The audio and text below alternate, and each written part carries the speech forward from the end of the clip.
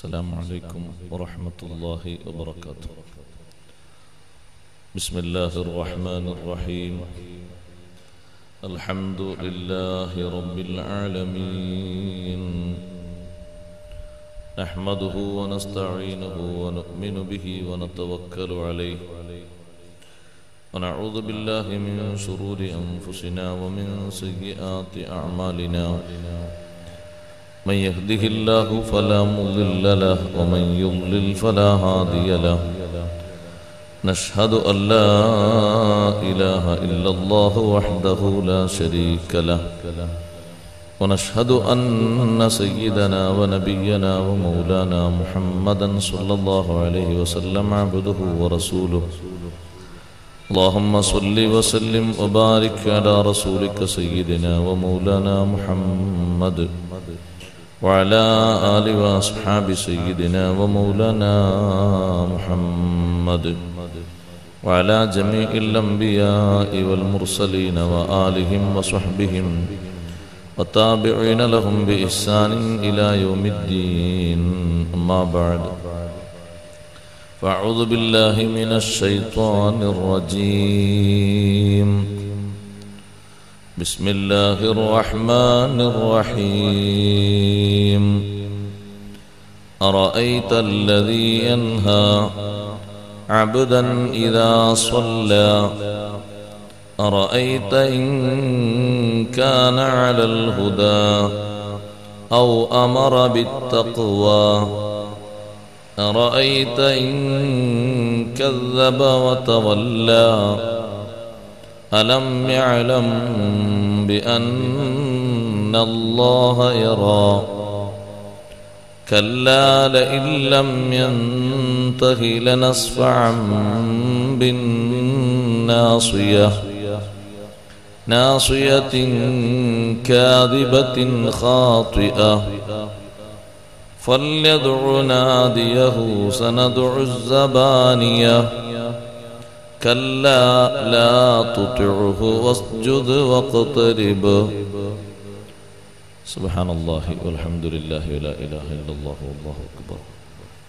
صدق الله العلي العظيم، صدق وصدق وبلغ رسوله النبي الكريم، ونحن على ما قال ربنا من الشاهدين الشاكرين، والحمد لله رب العالمين. تطاول هذا الليل وزور جانبه، وأراقني ألا ضجيع ألاعبه طورا وطورا كأنما بدا قمرا في ظلمة الليل حاجب، يسر به من كان يلهو بقربه، لطيف الحشا لا يحتويه أقارب، فوالله لولا الله لا شيء غيره، لنقال من هذا السرير جوانب، ولكنني أخشى رقيبا موكلا، بأنفسنا لا يفتر الدهر كاتب. صلاة وتسليم وأزكى تحيتي على المصطفى المختار خير البرية. ആദരണീയരായ ഉസ്താദുമാർ, പണ്ഡിതന്മാർ, സഹോദരന്മാരെ, സഹോദരിമാരെ, സുഹൃത്തുക്കളെ, സൂറത്തുൽ അലഖിലെ ബാക്കി വരുന്ന നമ്മൾ ഓതിയ അത്രയും ഭാഗം ഇന്ന് ചുരുങ്ങിയ രൂപത്തിലെങ്കിലും വിശദീകരിച്ച് അവസാനിപ്പിക്കേണ്ടതുണ്ട്. 8 ആയത്തുകളാണ് കഴിഞ്ഞ ദിവസങ്ങളിലായി നാം പറഞ്ഞു വച്ചത്. മൊത്തം 19 ആയത്തുകളാണ്. വിവിധ വിഷയങ്ങളാണ് അല്ലാഹു സുബ്ഹാനഹു വ തആല നമ്മെ പഠിപ്പിച്ചുകൊണ്ടിരിക്കുന്നത്. ഇന്നലെ പറഞ്ഞതിൻ്റെ ബാക്കി എന്നോണം ബഹുമാനപ്പെട്ട റസൂലുള്ളാഹി സ്വല്ലല്ലാഹു അലൈഹി വസല്ലം തങ്ങളെ വെല്ലുവിളിക്കുകയും തങ്ങൾക്കെതിരെ പ്രവർത്തിക്കാൻ എല്ലാവരെയും ഒരുക്കുകയും ചെയ്ത പരാജിതനായ അബൂജഹൽ അവന്റെ നീചവേലകളാണ് ഇന്നും അല്ലാഹു തആല പഠിപ്പിക്കുന്നത്. വിഷയം വന്നത് അബൂജഹലിലാണെങ്കിലും അതിൽ നിന്ന് ലഭിക്കുന്ന ഉപദേശങ്ങളിൽ, ഗുണപാഠങ്ങളിൽ എല്ലാ സംബോധിതരും തുല്യരാണ്. വിശുദ്ധ ഖുർആനിൽ ചില വ്യക്തികളുമായി ബന്ധപ്പെട്ട് അല്ലെങ്കിൽ ചില പ്രദേശക്കാരുമായി ബന്ധപ്പെട്ട് വിഷയങ്ങൾ പഠിപ്പിക്കും. അതവർക്ക് മാത്രം ബാധകമല്ല, അതിൽ നിന്ന് ഉൾക്കൊള്ളേണ്ട പാഠം എല്ലാ ആളുകൾക്കും ബാധകമാണ്, എല്ലാവർക്കും അത് സ്വീകാര്യവുമാണ്. ഹബീബ് റസൂലുള്ളാഹി സ്വല്ലല്ലാഹു അലൈഹി വസല്ലം തങ്ങളെ വേദനിപ്പിച്ചു സംസാരിക്കുകയും അവിടത്തേക്ക് വേദനാജനകമായ പ്രവർത്തനങ്ങൾ വരുത്തിവെക്കുകയും ചെയ്യുന്നതിൽ അബൂജഹൽ മുഖ്യ പങ്ക് വഹിച്ചു. നേരത്തെ അബുൽ ഹക്കം എന്നറിയപ്പെട്ടിരുന്ന വലിയ ഗോത്രത്തലവനാണ്. അംർ ബിൻ ഹിഷാം എന്ന പേരിൽ അറിയപ്പെടുന്ന പേരുള്ള ആള് അള്ളാഹുവിന്റെ നിശ്ചയപ്രകാരം നബി സല്ലല്ലാഹു അലൈഹി വസല്ലമ തങ്ങൾ വിശുദ്ധ ഇസ്ലാമിന്റെ ഇസ്സത്തിനു വേണ്ടി രണ്ടാലൊരു ഉമറിനെ കൊണ്ട് ഇസ്ലാമിനെ നീ ശക്തിപ്പെടുത്തി തരണം, മുസ്ലിങ്ങൾക്ക് വലിയ ആത്മാഭിമാനം നീ നേടിത്തരണമെന്ന് അള്ളാഹുവോട് പ്രാർത്ഥിച്ചപ്പോൾ ആ ഇസ്സത്ത് നൽകാൻ അള്ളാഹു കാരണമായി നിശ്ചയിച്ചത് രണ്ടിൽ ഒരാളായ ഉമർ ഇബ്നുൽ ഖത്താബ് റളിയല്ലാഹു അൻഹുവിനെയാണ്. അപ്പോൾ അവരെ കൂട്ടത്തിൽ വലിയ വിജയം ഉമർ റളിയല്ലാഹു അൻഹുവിന് ലഭിച്ചപ്പോൾ അതിന്റെ നേരെ എതിരിൽ വലിയ പരാജിതനായി അബൂജഹൽ മാറുകയും ചെയ്തു.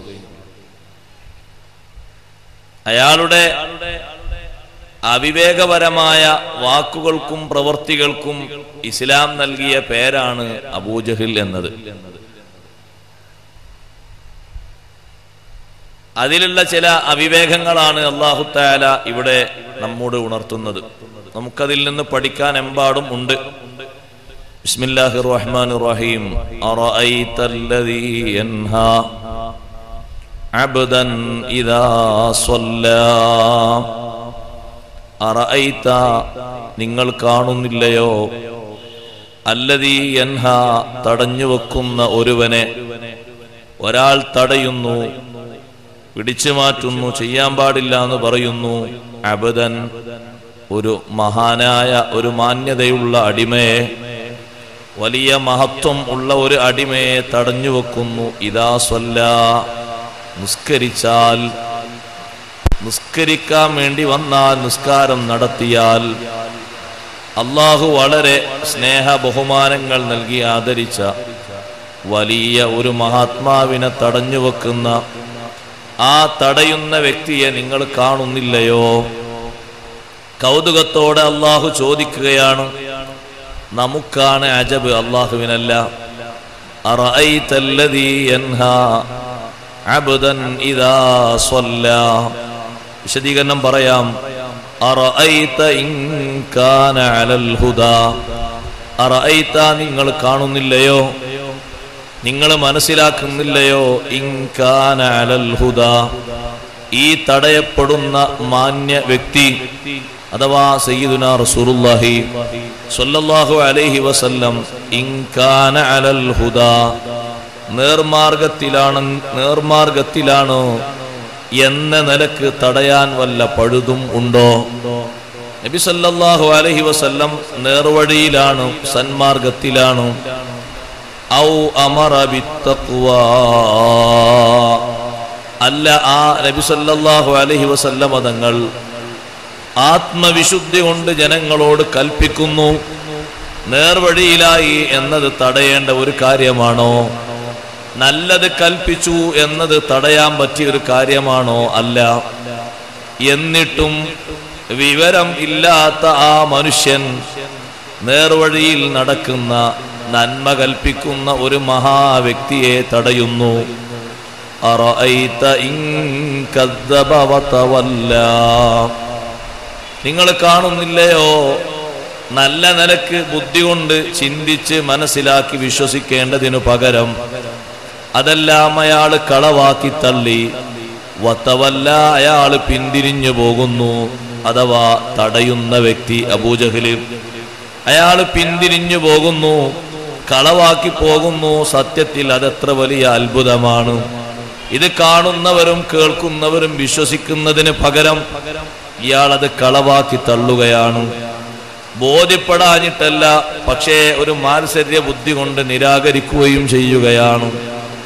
അവസാനം അല്ലാഹു പറയുന്നു, അലം യഅലം ബിഅന്നല്ലാഹ യറാ, ആ തടയുന്ന വ്യക്തി മനസ്സിലാക്കിയിട്ടില്ലയോ, അറിഞ്ഞിട്ടില്ലയോ? ബിഅന്നല്ലാഹ യറാ, അല്ലാഹു ഇതെല്ലാം കാണുന്നുണ്ട്. റബ്ബിതെല്ലാം ശരിക്ക് നിയന്ത്രിക്കുന്നുണ്ട്, നോക്കിക്കാണുന്നുണ്ട്. എങ്ങനെ തടയാൻ വിചാരിച്ചാലും, എങ്ങനെ തള്ളി മാറ്റാൻ വിചാരിച്ചാലും അല്ലാഹുവിന്റെ നിശ്ചയത്തിനപ്പുറം ചെയ്യാൻ ലോകത്ത് ഒരാൾക്കും തന്നെ സാധിക്കുകയില്ല. തടയാൻ ഒരു പക്ഷേ നിശ്ചയമുണ്ടാകും. റബ്ബിന്റെ റുഇയത്ത് കാഴ്ച മാറ്റിവെക്കണ്ടേ? ഇതുപോലെ കളവാക്കാനും പിന്തിരിയാനുമൊക്കെ താല്പര്യമുണ്ടാകും. അതിന് അല്ലാഹു അല്ലേ ശിക്ഷ കൊടുക്കുന്നത്. റബ്ബിതെല്ലാം നോക്കിക്കാണുന്നുണ്ട്, നിയന്ത്രിക്കുന്നുണ്ട്. ആ റബ്ബിന്റെ നിയന്ത്രണത്തിൽ നിന്ന് ഇതൊന്നും പുറത്തല്ല. ഇത് അവന്റെ ആ ദുശ്ചെയ്തികളെ കുറച്ചൊക്കെ ഒരു ബുദ്ധിയുള്ള ആളായിട്ട് എന്തെങ്കിലും പ്രശ്നങ്ങളൊക്കെ വരുമ്പോൾ തീരുമാനമൊക്കെ പറയാൻ ജനങ്ങൾ വിളിച്ചു കൂട്ടുന്ന ഒരു നേതാവായിട്ട് പോലും ഇങ്ങനെ ചെയ്യുന്ന ഈ പ്രവർത്തനം ഒരു നിലക്കും അയാളോട് യോജിച്ചതല്ല. അയാൾക്ക് അല്ലാഹു നൽകിയ ബുദ്ധി അനുസരിച്ച് നബി സല്ലല്ലാഹു അലൈഹി വസല്ലം തങ്ങളുടെ നേർവഴി സ്വീകരിക്കുകയും അവിടുന്ന് ജനങ്ങളോട് കൽപ്പിക്കുന്ന കാര്യങ്ങൾ അംഗീകരിക്കുകയുമാണ് ചെയ്യേണ്ടത്. അതൊന്നും ഇല്ലാതെ ഇയാൾ ഈ തടയുന്നത് അജബൻ, അത്ഭുതം തന്നെയാണ്. വലിയ അത്ഭുതമാണിത്. ഈമാനിന്റെ വഴിയിൽ വരാതെ, തങ്ങളെ സ്വീകരിക്കാതെ മാറി നിന്ന് നിസ്കരിക്കാൻ ഒരുങ്ങുമ്പോൾ അല്ലെങ്കിൽ നിസ്കരിക്കാൻ തുടങ്ങുമ്പോൾ തങ്ങളെ തടയാൻ വേണ്ടി വരുന്ന ആ ഒരു സ്വഭാവം, നിസ്കരിക്കുന്ന ആ മഹാ അടിമയെ, ഏറ്റവും വലിയ മഹത്വമുള്ള അള്ളാഹുവിന്റെ അടിമയെ തടയാന്ന് പറഞ്ഞാൽ അതെത്ര വലിയ മോശപ്പെട്ട ഏർപ്പാടാണ്. എന്നിട്ട് അല്ലാഹു തആല വളരെ ഗൗരവത്തോടെയാ ചോദിക്കുന്നത്, അലം യഅലം ബി അന്നല്ലാഹ യറാ. തടയാൻ പോയി, അല്ലെങ്കിൽ കളവാക്കി, അല്ലെങ്കിൽ തള്ളി മാറ്റി, വിശ്വാസത്തിൽ നിന്ന് പിന്തിരിഞ്ഞു, ഇതൊക്കെയായിട്ടും അവൻ നിശ്ചയിച്ച കാര്യങ്ങൾ നടക്കാത്തത് എന്തുകൊണ്ടാണ് എന്നൊരു ചിന്തയെങ്കിലും വേണ്ടേ? അത് അല്ലാഹുവാണ് എല്ലാം നിയന്ത്രിക്കുന്നത്, നിരീക്ഷിക്കുന്നത്. റബ്ബിന്റെ നോട്ടത്തിൽ നിന്ന് ഈ വിഷയങ്ങളൊന്നും പുറത്തല്ല. അപ്പൊ അള്ളാഹുവിന്റെ നിയന്ത്രണം ഉണ്ടാകുമ്പോൾ അവൻ കരുതിയതുപോലെ അബൂജഹലിന് നടപ്പാക്കാൻ കഴിയില്ല, ആർക്കും കഴിയില്ല. റബ്ബിന്റെ നോട്ടം, അള്ളാഹുവിന്റെ നിയന്ത്രണം അങ്ങനെയല്ലേ? എല്ലാ മറകളെയും ഭേദിച്ച്, എല്ലാ ഇരുട്ടുകളെയും ഭേദിച്ച് ഉള്ള നോട്ടമാണ്, നിയന്ത്രണമാണ് അള്ളാഹുവിന്റെ നോട്ടം. അവന്റെ നോട്ടത്തിന്റെ പിന്നിൽ, നിയന്ത്രണത്തിന്റെ പിന്നിൽ വരാത്ത ഒന്നുമില്ല. അപ്പൊ ആ വലിയ ഒരു ഉപദേശം അല്ലാഹു തആല ഒന്ന് മനസ്സിലാക്കി ചിന്തിച്ചു തിരിച്ചു വരാൻ വേണ്ടി അബൂജഹലിനോട് കൊടുക്കുന്ന ആ ഉപദേശം നബി സല്ലല്ലാഹു അലൈഹി വസല്ലം തങ്ങളോടും നമ്മളോടൊക്കെ അല്ലാഹു തആല പഠിപ്പിക്കുന്നത് ഒരു വേറിട്ട ശൈലിയിലാണ്. അവനെ പറ്റങ്ങോട്ട് തള്ളുകയല്ല, ഇത് കേട്ട് ഉൾക്കൊണ്ടിട്ട് വേണമെങ്കിൽ മടങ്ങി വരാനുള്ളൊരു ചാൻസ് ഉണ്ട്.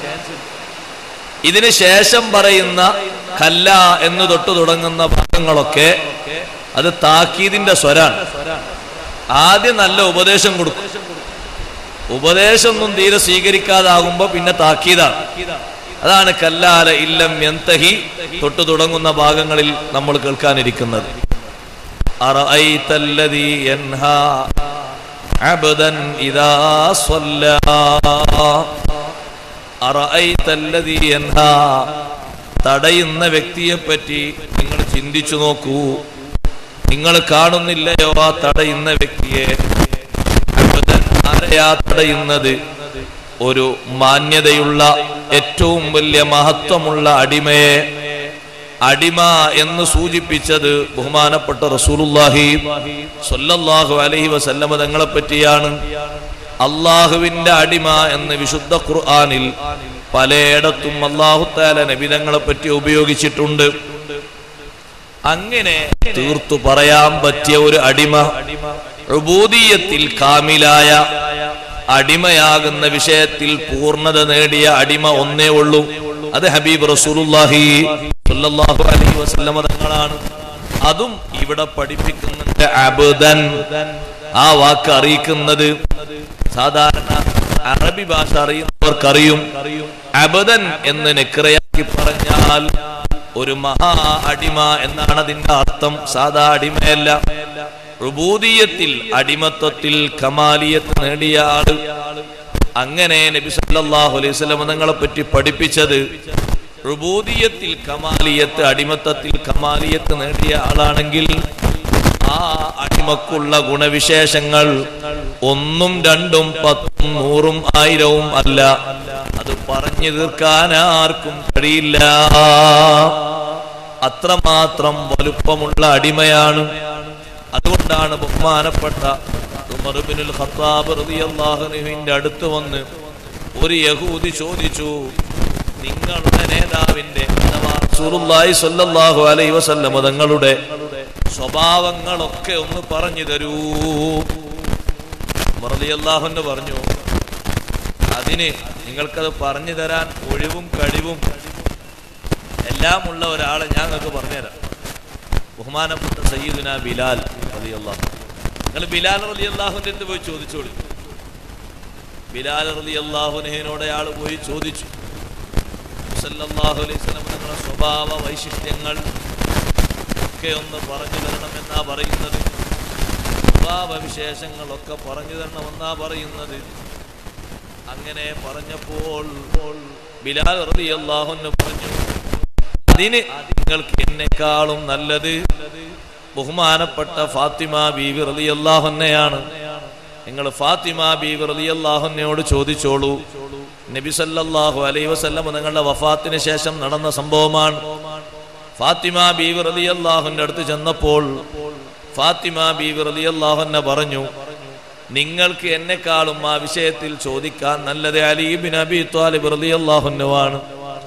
അവസാനം അലി റളിയല്ലാഹു അൻഹു ആ യഹൂദിയോട് പറഞ്ഞു, ദുനിയാവിൽ നിങ്ങൾ കണ്ട അല്ലെങ്കിൽ ഉപയോഗിക്കുന്ന അല്ലെങ്കിൽ ജനങ്ങൾ വിൽക്കുകയും വാങ്ങുകയും ചെയ്യുന്ന ചരക്കുകൾ അതേതെല്ലാമാണെന്ന് മൊത്തം നിങ്ങളൊന്ന് എനിക്ക് പറഞ്ഞു തരുമോ?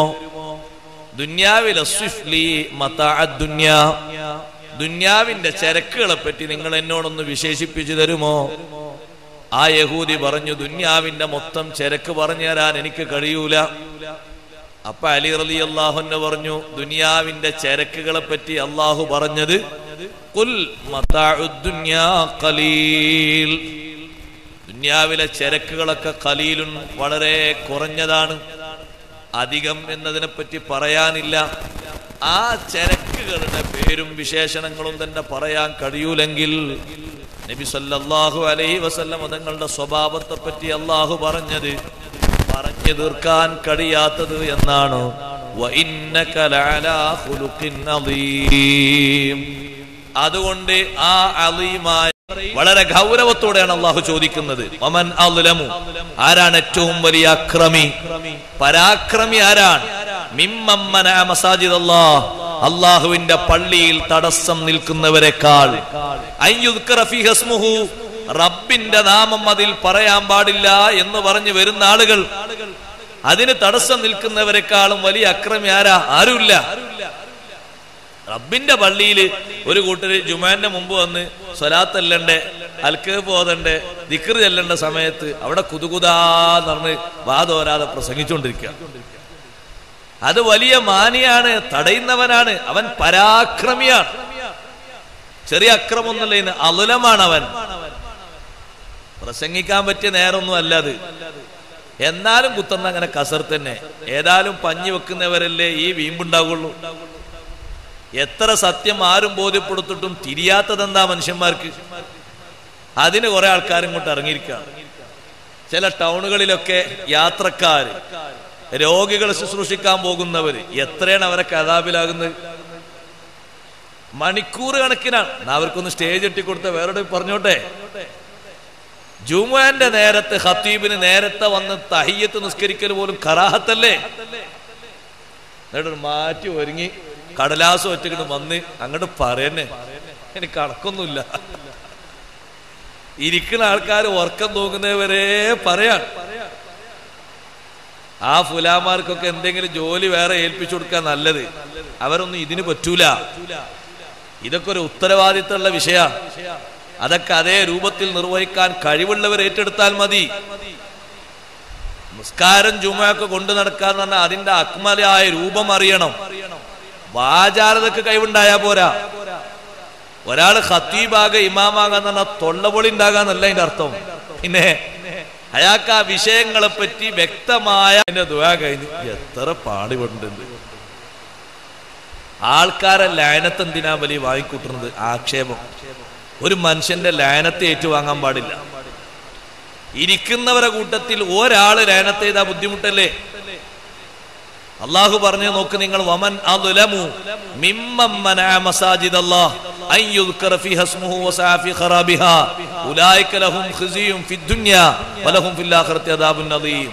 നിസ്കരിക്കുന്നവരെ തടയാൻ പറ്റൂല. ജുമുഅ നിസ്കരിക്കുന്നവരെ തടയാൻ പറ്റൂല. ഈ ജുമുഅക്ക് വന്ന ആൾക്കാർ ചൊല്ലുന്ന സ്വലാത്തും ദിക്റും അതും തടയാൻ പറ്റൂല. അത് സ്വലാത്തിന്റെ നേരാ. അൽക്കഹഫ് ഓതണം, ആവർത്തിച്ച് ഓതണം 3 വട്ടം. സ്വലാത്ത് കയ്യും കണക്കില്ലാതെ അത്രയും ചൊല്ലണം. എത്ര സ്വലാത്താ ചൊല്ലേണ്ടത് എന്ന് എണ്ണ നബി സല്ലല്ലാഹു അലൈഹി വസല്ലം പറഞ്ഞിട്ടില്ല. അക്സിറൂ അലയ്യ സ്വലാഹ്, വെള്ളിയാഴ്ച നിങ്ങൾ എനിക്ക് സ്വലാത്ത് ധാരാളം ചൊല്ലണം, അങ്ങനെയാ പറഞ്ഞു. ആ അത്രയും അധികമാക്കി ചൊല്ലേണ്ട സ്വലാത്തുകൾക്കൊക്കെ വിഘ്നം വരുത്തുന്ന രീതിയിലുള്ള ഈ ഭാഷണം ശരിയല്ല. ഏത് യുക്തി വെച്ച് പറഞ്ഞാലും ഏത് അളവ് വെച്ച് പറഞ്ഞാലും അത് ശരിയല്ല. ഒന്ന് നിയമപരമായിട്ട് ശരിയല്ല, മറ്റൊന്ന് ജനങ്ങൾക്ക് ഉണ്ടാകുന്ന ബുദ്ധിമുട്ട്. ഹബീബ് റസൂലുള്ളാഹി സ്വല്ലല്ലാഹു അലൈഹി വസല്ലം ഞങ്ങളുടെ അടുത്ത് വന്ന് കർഷകരായ ആളുകൾ നബിയെ മുആദ് റളിയല്ലാഹു അൻഹു നിസ്കരിക്കാൻ നിന്നിട്ട് അൽബഖറ സൂറത്തൊക്കെ ഓതാ. തറാവീഹിനല്ല, ഇശാ നിസ്കാരത്തിന് അൽബഖറ സൂറത്ത് അങ്ങ് നീട്ടി ഓതാണ്. ഞങ്ങൾ കൃഷിക്കാരാണ്, ഈ ഇശാന്റെ ജമാഅത്ത് ഉദ്ദേശിച്ച് വന്നാണ്. ഇതൊന്ന് പെട്ടെന്ന് കഴിഞ്ഞിട്ട് വേണം ഒന്ന് പോയി ഉറങ്ങാൻ. അപ്പൊ നബി സല്ലല്ലാഹു അലൈഹി വസല്ലം മുആദ് റളിയല്ലാഹു അൻഹു, എത്ര പ്രഗൽഭനായ സ്വഹാബി വര്യനാ, മുആദ് റളിയല്ലാഹു അൻഹു വിളിച്ചിട്ട് ചോദിച്ചത്, അഫത്താനുൻ അൻത യാ മുആദ്, മുആദേ ഫിത്ന ഉണ്ടാക്ക. എന്താപ്പ ഫിത്ന? എന്താപ്പ ഫിത്നങ്ങൾ നോക്ക്. മുആദ് റളിയല്ലാഹു അൻഹു വാളെടുത്ത് ശരിയാക്കിയില്ല, ഒരാളെ ആക്ഷേപിച്ചിട്ടില്ല. നിസ്കരിക്കുന്ന നിസ്കാരം പരിധിയിൽ നിന്ന് അപ്പുറം പോയപ്പോൾ അത് വേണ്ട. നിങ്ങളൊക്കെ ഒറ്റക്ക് നിസ്കരിക്കണ എത്ര നീട്ടി നിസ്കരിച്ചോളി. ജമാഅത്തായിട്ട് ഇശാനൊക്കെ ഇമാമത്ത് നിൽക്കുമ്പോ ബാക്കിലുള്ള ആളുകളെ പരിഗണിക്കണം.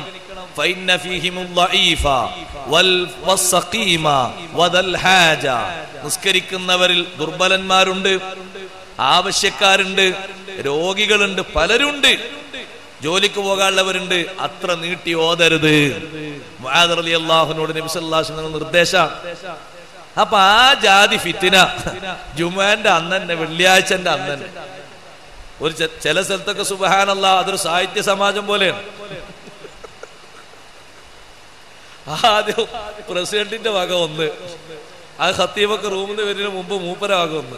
മൂപ്പർ എന്തൊക്കെ ഒന്ന് ഇങ്ങനെ മൂപ്പര് കുറച്ച് കാര്യം പറയാണ്, എന്തോ വരവ് ചെലവ് ഇങ്ങനെ പറഞ്ഞാണ്. പിന്നെ ആൾക്കാരെ പറയാൻ കിട്ടൂലെന്നോ അല്ലെങ്കിൽ കുറച്ച് കഴിഞ്ഞിട്ടോ അതൊക്കെ പറയാം. പിന്നെ അടുത്ത ആള് വരുന്നു, അയാള് വരാൻ പോകുന്ന പരിപാടിനെ പറ്റി അറിയിക്കാനാ സെക്രട്ടറി. പിന്നെ മോലേര് ബിസ്മി ഹംദും സ്വലാത്തും മധുഹും മലയാളപ്പാട്ടും ഒക്കെ പാടിയിട്ട് നീണ്ട ഒരു വാളും. ഇതൊക്കെ കൂടി ആകുമ്പോഴേക്ക് ജുമുഅ നടത്താനുള്ള ഏറ്റവും അഷ്റഫായ ശ്രേഷ്ഠതയുള്ള സമയം പോയില്ലേ. ചില സ്ഥലത്തൊക്കെ അവൽ വക്ത് തന്നെ പോകുന്നുണ്ട്. ഓൽക്കെന്താ അവൽ വക്ത്? അവൽ വക്തിന് നിസ്കരിക്കലല്ലേ അഫ്ളല്? അവൽ വക്തൊക്കെ എന്നോ കഴിഞ്ഞിട്ടുണ്ട്. കാരണം ബാങ്ക് കൊടുത്തതിന്റെ ശേഷമാണ് ഈ ഏർപ്പാട്. അപ്പൊ ഓരോരുത്തർ വന്ന 15 മിനിറ്റ്, പിന്നെ മൂപ്പര വക മുഖ്യപ്രഭാഷണം 3/4 മണിക്കൂറായാൽ പിന്നെന്താ അവൽ വക്ത് അവിടെ ഉള്ളത്? അപ്പൊ എല്ലാ നിലക്ക് നോക്കുകയാണെങ്കിലും ആ നിർവഹിക്കുന്ന ആള് പരാക്രമിയാണ്. വമൻ അദ്ലമു മിമ്മൻ മനാ മസാജിദല്ലാഹ് അൻ യുദ്കറ ഫീ ഇസ്മുഹു വസാഫി ഖറാബി. കേൾക്കൂല. നിങ്ങൾ ആലോചിച്ച് നോക്ക്. ഞാൻ പറഞ്ഞ എന്റെ അടുത്തുനിന്ന് എന്റെ ഖുതുബക്ക് വരുന്ന ആളുകൾ എന്ന് പറഞ്ഞ അവിടെ ഇയാളെ കൊണ്ട് ശല്യായി. അങ്ങനെ എന്റെ അടുത്ത് വന്നവര് കിതാബ് ഉദ്ധരണിയൊക്കെ വേണമെന്ന് അയാൾ സ്വീകരിക്കാന്ന് പറഞ്ഞു.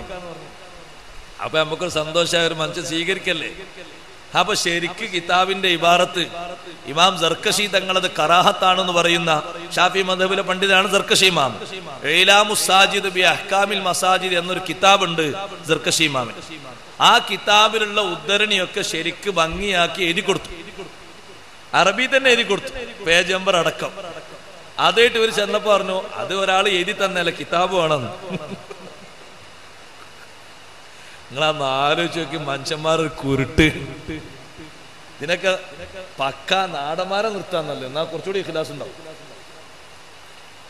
എന്നിട്ട് അവർ കിതാബ് തേടിപ്പോയി. എന്നോട് വെച്ച കിതാബ് എടുക്കട്ടെ. ഞാൻ പറഞ്ഞു, ഞാൻ ആ കിതാബ് കണ്ടത് മർക്കസിലെ ഖുത്തുബാനയിൽ നിന്നാണ്, അവിടെ ഏതായാലും ഉണ്ടെന്ന് ഉറപ്പാണ്, വേറെ എവിടെ നിങ്ങൾ അന്വേഷിച്ചോളി എന്ന് പറഞ്ഞു.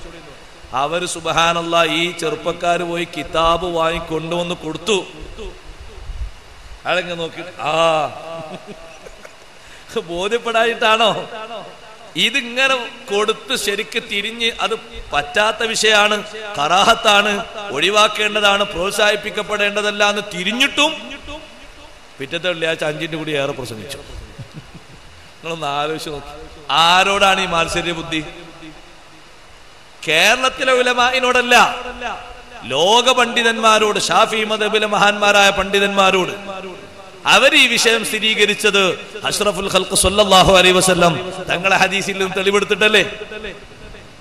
അപ്പൊ വ്യക്തമായും ചെയ്യുന്ന അക്രമമാണത്. നിസ്കരിക്കുന്ന ഒരാളെ നിസ്കാരത്തിന് തടസ്സം വരാൻ പാടില്ല. അതുകൊണ്ടാണ് നമ്മളെ പള്ളിയിലൊക്കെ അടിയിൽ വയല് നടക്കുകയാണെങ്കിൽ മേലെ നിസ്കരിക്കാൻ സൗകര്യപ്പെടുത്തും. റാഹത്തോടെ നിസ്കരിച്ചോട്ടെന്ന് എഴുതിയിട്ടാണ്. അങ്ങനെ നിസ്കരിക്കാന്ന് പറഞ്ഞത് എത്ര വലിയ അമല. നിങ്ങൾ നോക്കി, എന്താ അല്ലാഹു തആല പറഞ്ഞത്? ഹജ്ജ് ചെയ്യുന്ന ആളെ തടയുന്ന വിഷയമല്ല. എത്ര അജബോടെ അള്ളാഹു പറയുന്നത്, നിസ്കരിക്കുന്ന ഒരാളെ തടയേ. അറഅയ്തല്ലദീ യൻഹാ അബ്ദൻ ഇദാ സ്വല്ലാ. നിസ്കരിക്കുന്ന ഒരാളെ തടയേ. സുബ്ഹാനല്ലാഹ്. നിസ്കരിക്കാൻ പതിവില്ലാത്ത നേരത്ത് നിസ്കരിച്ചിട്ട് പോലും ഈ ആയത്തുള്ളതിന്റെ പേരിൽ തടയാത്ത മഹാനാണ് സയ്യിദുനാ അലി ബിൻ അബി ത്വാലിബ് റളിയല്ലാഹു അൻഹു. ഹദീസിൽ കാണാം, അലി റളിയല്ലാഹു അൻഹു പെരുന്നാൾ നിസ്കരിക്കാൻ വേണ്ടി വന്നു. മദീനയിൽ അന്ന് പെരുന്നാൾ നിസ്കരിക്കൽ മുസല്ലൽ ഈദിലാ. മുസല്ലൽ ഈദ് എന്ന് പറഞ്ഞാൽ നമ്മളെ നാട്ടിലൊക്കെ ഈന്തുങ്കായി എന്ന് പറഞ്ഞ് കെട്ടിണ്ടാക്കണ ഈദ്ഗാഹ് അല്ല. അത് ആരാന്റെ പറമ്പില് തലേ ദിവസം വരെ ആടുകൾ കാഷ്ടിച്ച സ്ഥലം. അത് മുസല്ലല്ല, അത് ആരാന്റെ പറമ്പ് വാടകയ്ക്കെടുത്തതാ. അതിന് മുസല്ലൽ ഈദ് എന്ന് പേര് വെക്കാനും പറ്റൂല. മുസല്ലൽ ഈദ് എന്ന് പറഞ്ഞാൽ പ്രത്യേകം സർക്കാരിന്റെ കീഴിൽ നിസ്കരിക്കാനും അങ്ങനെയുള്ള പൊതുപരിപാടികൾക്കും വേണ്ടി നീക്കി വെച്ച സ്ഥലം ഇന്നുണ്ട്. ഇന്ന് മുസല്ലൽ ഈദ് നിങ്ങൾ പോയി നോക്കൂ. മക്കത്തെ മുസല്ലൽ ഈദ് എവിടെ? തൻഈമിന്റെ നേരെ അപ്പുറത്താണ്. നമ്മൾ ഇഹ്റാം കെട്ടുന്ന തൻഈമിന്റെ നേരെ ഒരു ഭാഗത്ത്. അവിടെയാണ് വധശിക്ഷകളും മറ്റൊക്കെ നടപ്പിലാക്കൽ, പൊതുകാര്യങ്ങളൊക്കെ നടക്കലുണ്ട്. അത് പള്ളിയല്ല. പള്ളിയിൽ സൗകര്യപ്പെടാത്തത് കൊണ്ട് ഒരു സ്ഥലം ഒരുക്കിയതാ. മദീനത്തെ പള്ളിയിൽ അന്ന് ഈ സ്വഹാബത്തൊക്കെ വന്നാൽ സൗകര്യം ഉണ്ടാകൂല. കാരണം പെരുന്നാൾ നിസ്കാരം നബി തങ്ങളെ കൂടെ നിസ്കരിക്കണമെന്ന് ആഗ്രഹിച്ച് തലേന്ന് വരെ വന്ന് തമ്പടിക്കുന്ന സ്വഹാബത്തുണ്ട് വിവിധ ഭാഗത്തുനിന്ന്. അപ്പൊ അവരൊക്കെ കൂടി ഉൾക്കൊള്ളാൻ പറ്റിയ ഒരു സ്ഥലം, അതും ഒരു പൊതുസ്ഥലം അതിനു വേണ്ടി തയ്യാറാക്കിയതാ. ഇത് പെരുന്നാളായ ഓരോരുത്തർ തുടങ്ങും, ആരാന്റെ പറമ്പിൽ മുസല്ലൽ ഈദ്, ആ പള്ളി വെറുതെ കിടക്ക. അല്ലാത്ത ജുമാക്കന്നെ പോലെ പള്ളിയിൽ നിറയണില്ല, എന്നിട്ടല്ലേ വിഷയം. വെള്ളിയാഴ്ച ജുമാക്കന്നെ പോലെ പള്ളി ഫുള്ളാകുണ്ടോ? എവിടെ? ആ പള്ളിയിൽ ഫുള്ളാകാത്തോണ്ട് കുറച്ച് പെണ്ണുങ്ങളെ കൊണ്ടിരുത്തിക്കാണ്. ഇപ്പൊ പെണ്ണുങ്ങളെ വേറെ കുറെ ആൾക്കാർ പള്ളി കൊണ്ടുപോകണമെന്നാ പറഞ്ഞു. അള്ളാഹു തആല കാത്തു രക്ഷിക്കട്ടെ. സാധാരണ നമ്മൾ കേട്ടുകേൾവിയുള്ളത് വിദേത്തുകാരിൽ നിന്നാണ്. അല്ലാത്തവരും ഇപ്പൊ അതിന് സപ്പോർട്ട് ഉണ്ടോലെ നമുക്കറിയില്ല. സഹോദരിമാർക്ക് അങ്ങനെ പള്ളി പോകണമെന്നില്ല, ഓർക്ക് കൂലിട്ടണമെങ്കിൽ. ഓർക്ക് ജമാഅത്തിന് ജുമയൊക്കെ അങ്ങനെ പോയിക്കൊള്ളണമെന്നില്ല, അല്ല പോകേണ്ടതില്ല. വ്യക്തമായിട്ടും അങ്ങനെ തന്നെയല്ലേ ഹദീസിലുള്ളത്. ഉമ്മമാര് സഹോദരിമാര് അവർ നിശ്ചയിപ്പിച്ച ഡ്യൂട്ടി അവരത് നിർവഹിച്ചാൽ തന്നെ ജുമുഅ, ജമാഅത്ത്, ഈത്തിക്കാഫ്, ജിഹാദ്, അതുപോലെ തന്നെയുള്ള എല്ലാ പൊതുപരിപാടികളും പുരുഷന്മാർ നിർവഹിക്കുന്നതിന്റെ കൂലി അവർ കിട്ടും. അതെന്നെ വക പറഞ്ഞതല്ല. നബി സല്ലല്ലാഹു അലൈഹി വസല്ലം തങ്ങളോട് അസ്മാ ബിൻത് യസീദ് റളിയല്ലാഹു അൻഹ വന്ന ചോദ്യത്തിന് ഉത്തരമായിട്ട് തങ്ങൾ പറഞ്ഞ അങ്ങനെയാണ്, നിങ്ങൾ ജുമുഅക്കും ജമാഅത്തിനൊന്നും വരണമെന്നല്ല, വരാതെ തന്നെ നിങ്ങളെ ഏൽപ്പിച്ചൊരു ഉത്തരവാദിത്തമുണ്ട്. അതെന്താ? നിങ്ങളുടെ ഭർത്താവിന് ഗുണം ചെയ്ത് ആ ഭർത്താവിന്റെ പൊരുത്തം നേടി വീട് നിയന്ത്രിച്ച് മക്കളെ പരിപാലിച്ച് നിങ്ങൾ ജീവിതം അങ്ങനെ നിയന്ത്രിച്ച് മുന്നോട്ടുണ്ടോ? അത് യാദിലു ദാലിക കുല്ലഹു, ജുമുഅക്കും ജമാഅത്തിനും ഈത്തികാഫിനും ഒക്കെ സമാണ് ആ ചെയ്യുന്ന പണി. അല്ലെങ്കിൽ അവരോട് വരാൻ വേണ്ടി പറയണ്ടേ? അങ്ങനെയാണ് സ്വീകരിക്കണ്ടേ? ഷാഫി ഇമാം റളിയല്ലാഹു അൻഹു പറഞ്ഞു, ഉമ്മഹാത്തുൽ മുഅ്മിനീങ്ങളിൽ പെട്ടവരോ നബി സല്ലല്ലാഹു അലൈഹി വസല്ലം തങ്ങളെ പെൺമക്കളോ ആരും പള്ളിയിൽ പോയതായിട്ട് നമ്മൾ അറിഞ്ഞിട്ടില്ല, ഞാൻ അറിഞ്ഞിട്ടില്ല എന്ന് ഷാഫി ഇമാം റളിയല്ലാഹു അൻഹു. അപ്പൊ വിദേഹത്തുകാർ അതിനോട് മത്സരിച്ച എങ്ങനെ? അത് ഷാഫി ഇമാം നിങ്ങൾക്ക് അറിയാതിരുന്നാണ്, നമ്മൾ പറഞ്ഞിട്ട് കാര്യമില്ല. ആരാണ് ഷാഫി ഇമാം റളിയല്ലാഹു അൻഹു? എത്ര ലക്ഷം ഹദീസുകളാ ഷാഫി ഇമാം തങ്ങളെ മെമ്മറിയിലുള്ളത്. ഈ പറയുന്ന ആൾക്കാർക്ക് ചെറിയൊരു ബഹുമാനം വേണ്ടേ? ഷാഫി ഇമാം തങ്ങൾ പറയാം നമ്മൾ അറിഞ്ഞിട്ടില്ല എന്ന് പറഞ്ഞതിന്റെ അർത്ഥം എന്താ? ഈ ലക്ഷക്കണക്കിന് ഹദീസിൽ നിന്ന് ഏതെങ്കിലും ഒരു ഭാഗത്ത് ഉമ്മഹാത്തുൽ മുഅ്മിനീങ്ങൾ പെട്ട ആരെങ്കിലും പള്ളിയിൽ പോയതായി ഖറജത് ഇലാ ജുമുഅത്തിൻ വലാ ജമാഅ, ഏതെങ്കിലും ആളുകൾ എന്തെങ്കിലും ഒരു ഫളിൽ ആ വിഷയത്തിൽ അവർക്ക് ഉണ്ടെങ്കിൽ സ്വഹാബത്ത് സമ്മതം കൊടുക്കും, മഹാന്മാർ സമ്മതം കൊടുക്കും. ഒരു പ്രത്യേകത ഇല്ലാത്തത് കൊണ്ടാണ് അവർ പോകാതിരുന്നത്. പള്ളിയോട് ചേർന്ന് ജീവിച്ച ആളല്ലേ ആയിഷ റളിയല്ലാഹു അൻഹ. ഇപ്പയും ആയിഷ ബീവിന്റെ വീട് മദീനയിൽ ഇല്ലേ? ഒരിക്കൽ പോലും ജമാഅത്തിന് പള്ളിയിൽ ഇറങ്ങിയോ? ഇത് പറയുമ്പോ അവർ പറയുന്ന മറുപടിയാണ്. ഷാഫി ഇമാം തങ്ങൾ എന്താ പറഞ്ഞ? മാ അലിംതു എന്നല്ലേ, ഞാൻ അറിഞ്ഞിട്ടില്ല. ഷാഫി ഇമാം തങ്ങൾക്ക് അറിയാത്തോണ്ടാണ്, നോക്കണ്ട. എന്താ പിന്നെ അവരോട് നമ്മൾ പറയാം? ഇതേ രൂപത്തിൽ നിങ്ങൾ ആലോചിച്ച് നോക്കൂ. മുമ്പ് കാലത്തുള്ള മഹാന്മാര് ശേഷം വരുന്ന വിഷയമായി എഴുതി വെച്ച ഈ ആവശ്യമില്ലാത്ത പ്രസംഗം അല്ലെങ്കിൽ ആ പരിപാടി എത്രത്തോളം നിങ്ങൾ ആലോചിച്ച് നോക്കൂ. ജുമുഅ നിസ്കാരത്തിന്റെ മുമ്പ് ചില സ്ഥലങ്ങളിലൊക്കെ ഉണ്ടൊരു മയ്യത്ത് നിസ്കരിക്കുന്ന സ്വഭാവം. അതുപോലും പാടില്ല എന്നാ മഹാന്മാർ എഴുതി വെച്ചത്. ചിലര് പറയും സൊഫ് ശരിയാക്കാനാണ്, നിസ്കരിക്കുമ്പോൾ ശരിയാവൂലേ? മയ്യത്ത് നിസ്കരിച്ചെങ്കിലേ സൊഫ് ശരിയാകുള്ളൂ. ചില സ്ഥലത്തൊക്കെ മയ്യത്ത് നിസ്കരിക്കുമ്പോൾ സൊഫ് നാശാക്കുക ചെയ്യാം. മയ്യത്ത് നിസ്കാരത്തിന് സൊഫ് നിൽക്കാൻ സ്ഥലം ഉണ്ടെങ്കിലും ആൾക്കാർ കാണാം ഒരാളെ മൂട്ട് പോയാണ് പറ്റുന്നത്. സൊഫായി നിൽക്കാൻ സ്ഥലം ഉണ്ടെങ്കിൽ അങ്ങനെ നിൽക്കണമെന്നാ. മയ്യത്ത് നിസ്കാരത്തിന് ഇത്ര അകലെ പാടുള്ളൂ എന്നുണ്ടോ? അങ്ങനെ ഉണ്ടോ? നിങ്ങൾ ആരോ പഠിച്ചു? മയ്യത്ത് നിസ്കരിക്കുമ്പോ ഇത്ര അകലെ പാടുള്ളൂ, ഒരു ചാണ ഒരു മുഴം അത്രയും അടുത്തിക്കണം. സൊഫായിട്ട് നിൽക്കാൻ സ്ഥലം ഉണ്ടെങ്കിൽ സൊഫായിട്ട് തന്നെ നിൽക്കണം. സ്ഥലം ഇല്ലാത്തുമ്പോഴാണ് അടുത്ത് നിൽക്കല്. എന്നാ വെള്ളിയാഴ്ച അങ്ങനെ സൊഫ് ശരിയാക്കാൻ വേണ്ടി എന്നുള്ളൊരു മയ്യത്ത് നിസ്കാരം നേരത്തെ അതില്ല. ഇതിനെ ഇല്ലാത്ത കൊണ്ടിരുന്നു. വെള്ളിയാഴ്ച 10 മണിക്ക് തന്നെ ഖത്തീബ് ഇങ്ങനെ വന്ന് തഹിയ്യത്തൊക്കെ നിസ്കരിച്ചിങ്ങനെ ഇരിക്ക. സുഖമില്ലാത്ത ആളാണ്. ഖത്തീബ് വരേണ്ടത് എപ്പോഴാ? മാസറ വിളിയും കഴിയുമ്പോ അയാളുണ്ട് വരണം. അയാള് വരുമ്പോ അതിന്റെ ആ ഹൈബത്തിലും വക്കാറിലും വരണം. നേരത്തെ വന്ന് ഇങ്ങനെ മുട്ടി പ്രസംഗിച്ചുകൊണ്ടിരിക്കുന്ന ആൾക്ക് ഇതൊക്കെ പോയില്ലേ? അപ്പൊ എല്ലാ നിലക്കും അത് ചെയ്യാൻ പാടില്ല. നിസ്കരിക്കുന്നവരെ നിസ്കാരം തടയാൻ പാടില്ല, ദിക്റ് ചെല്ലുന്നവരെ ദിക്റ് തടയാൻ പാടില്ല. ഞാൻ പറഞ്ഞു വന്നത് മുസല്ലൽ രീതിയിൽ നിസ്കരിച്ചു കുറെ ആളുകൾ പെരുന്നാളിന്റെ അന്ന് മുസല്ലൽ രീതിയിൽ പെരുന്നാളല്ലാത്ത നിസ്കാരമില്ലാത്ത വേറെ നിസ്കാരം ഇല്ല. പള്ളിയിൽ വന്നാൽ തഹിയ്യത്തുണ്ട്, പള്ളിയിൽ പെരുന്നാളാവുമ്പോ. ഇത് മുസല്ലൽ രീതിയിൽ എന്ത് തഹിയ്യത്താ? പക്ഷേ അലി റളിയല്ലാഹു അൻഹു അങ്ങനെ നിസ്കരിക്കുന്ന കുറെ ആളുകളെ കണ്ടപ്പോ ജനങ്ങൾ ചോദിച്ചു, അലി റളിയല്ലാഹു അൻഹുവോട് നിങ്ങൾക്ക് അവരെ ഒന്ന് തടഞ്ഞൂടെ, നിസ്കരിക്കണ്ടെന്ന് പറഞ്ഞിട്ട് അവരെ ഒന്ന് വിലക്കിക്കൂടെ? അലി റളിയല്ലാഹു അൻഹു പറഞ്ഞു, ഞാൻ അവരെ തടയാനില്ല. എന്തേ കാരണം? അള്ളാഹു പറഞ്ഞതിൽ ഞാൻ പെടുമോന്ന് ഞാൻ പേടിക്കുന്നുണ്ട്. എന്താണ് അള്ളാഹു പറഞ്ഞത്? അറഅയ്തല്ലദീ യൻഹാ അബ്ദൻ ഇദാ സ്വല്ലാ. നിസ്കരിക്കുന്ന ഒരാളെ നിസ്കാരം തടഞ്ഞു, ഒരു നിസ്കാരം മുടക്കി, അതിൽ ഞാനാകാൻ പാടില്ല. അത് പേടിച്ചിട്ടാ. നിങ്ങൾ ആലോചിച്ച് നോക്കുക, ആ നിസ്കാരത്തിനെ പറ്റി എന്ത് പറയാനാ? ഒരു നിസ്കാരം സുന്നത്തായിട്ടില്ല. നിസ്കരിച്ച ഒരു മുത്തലക്ക സുന്നത്ത് നിസ്കാരത്തിന്റെ കൂലി അവർ കിട്ടും. പക്ഷെ ഒരു നിസ്കാരം ഉണ്ടോ അങ്ങനെ? മുസല്ലൽ രീതിയിൽ പെരുന്നാൾ നിസ്കാരത്തിന് മുമ്പ് ഒരു നിസ്കാരം ഇല്ല. പള്ളിയിലാകുമ്പോ തഹയ്യത്തൊക്കെ ഉണ്ട്, അത് പിന്നെ പള്ളിക്കുള്ള ഒരു മഹത്താണ്. മുസല്ലൽ രീതിയിൽ ആകെ ഒരു നിസ്കാരം പെരുന്നാൾ നിസ്കാരമേ ഉള്ളൂ. പക്ഷെ കുറച്ചാൾക്കാർ അങ്ങനെ വന്ന് നിസ്കരിക്കുന്നത് കണ്ടിട്ടും അലി റളിയല്ലാഹു അൻഹു തടയാതിരുന്നത് ഈ ആയത്ത് പേടിച്ചിട്ടാണ്. അതിന് പേടിയുള്ള ആൾക്കാരുള്ളത് പറഞ്ഞിട്ട് കാര്യമുള്ളൂ. അറഅയ്തല്ലദീ യൻഹാ അബ്ദൻ ഇദാ സ്വല്ലാ. നിസ്കരിക്കുന്ന ഒരു അടിമയെ തടഞ്ഞു, നിസ്കാരം മുടക്കി. അത് വലിയൊരു വിഷയമാണ്. പള്ളി ഒരുത്തർ പൂട്ടിച്ചു, കച്ചറുണ്ടാക്കി, വലിയ വിഷയമാണ്. നിസ്കാരം മുടക്കി. ഓലെ അങ്ങനെ ജുമ നിസ്കരിച്ചാണ് അങ്ങനെ ഇവിടെ വേറെ ആൾക്കാരാകാൻ പാടില്ല, ഒരു നമ്മളെ കീഴിൽ നിന്നാ മതി. അതൊരു ദുശ്ശാഠ്യല്ലേ?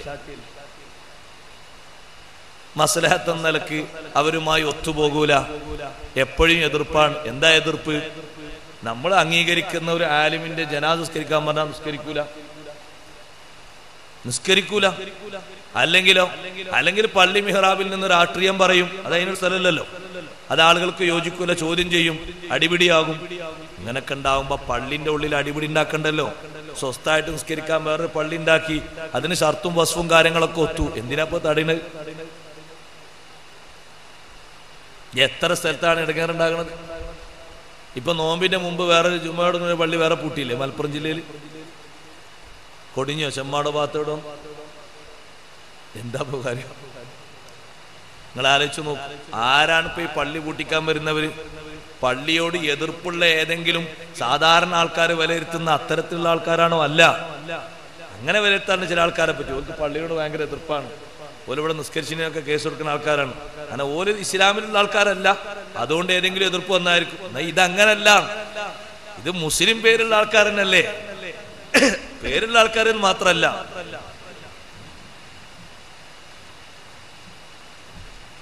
യഥാർത്ഥ രൂപത്തിൽ പ്രവർത്തിക്കുന്നതും രക്ഷപ്പെടുന്നതും അവരുള്ളൂ എന്നാ പറയുന്നത്. ആയിക്കോട്ടെ, അങ്ങനെ ആവുമ്പോ ആ രക്ഷക്ക് മാർഗം ഇങ്ങനല്ലല്ലോ ചെയ്യേണ്ടത്.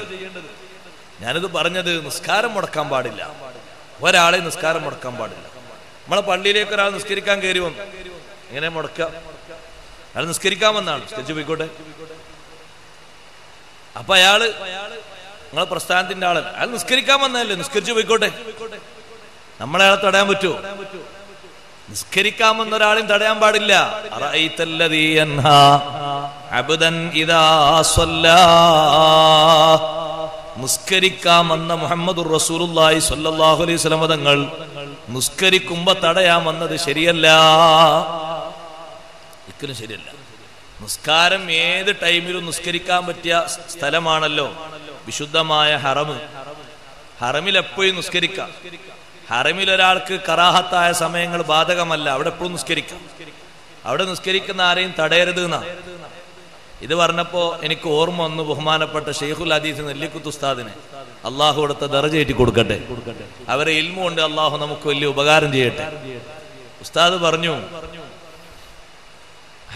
ഉംറയ്ക്ക് വേണ്ടി പോയപ്പോ ജബലുന്നൂർ ഒന്ന് കയറാൻ പൂതിയായി. അങ്ങനെ ജബലുന്നൂറിന് മേലെ കയറി ഹിറാ ഗുഹ നമ്മൾ പറഞ്ഞല്ലോ, ഹിറാ ഗുഹ കണ്ടപ്പോ മുത്തുനബി സല്ലല്ലാഹു അലൈഹി വസല്ലം ഇരുന്ന സ്ഥലം ഒരു മാറ്റവും ഇല്ലട്ടോ. അവിടെ ഒന്നും ഒരു മാർബിൾ ഒന്നും ഒട്ടിച്ചിട്ടില്ല, ഉള്ള കല്ലൊന്നും പോയക്കിയിട്ടില്ല, അങ്ങനെ തന്നെയുള്ളത്. ഖാലിസൻ നൽകന്നെ, അള്ളാഹു തൗഫീഖ് നൽകട്ടെ. ആ സ്ഥലത്ത് ഒന്ന് ചെന്ന് ഇരുന്നപ്പോ ഒരു 2 റക്അത്ത് നിസ്കരിച്ചാലോ എന്നിങ്ങനെ തോന്നി. ഉസ്താദ് പറയാൻ ഞാൻ 2 റക്അത്ത്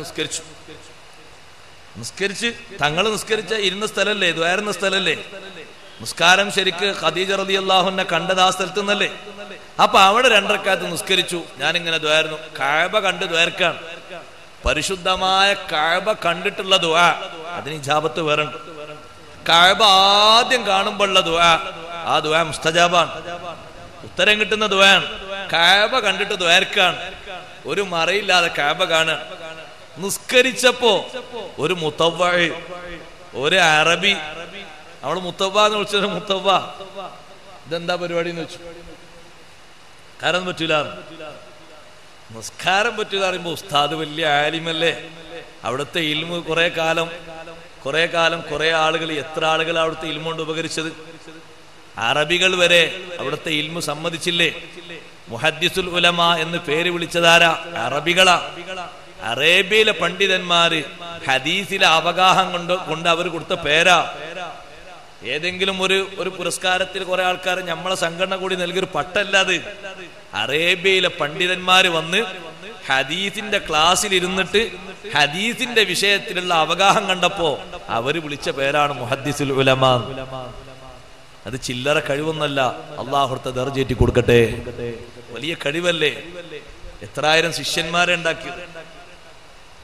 ആ നെല്ലിക്കുത്ത് ഉസ്താദ് പറയാണ്, നിസ്കരിക്കണ്ടെന്ന് പറഞ്ഞപ്പോ പെട്ടെന്ന് എന്റെ മനസ്സിൽ തെളിഞ്ഞത് ഒരു ഹദീസാണ്.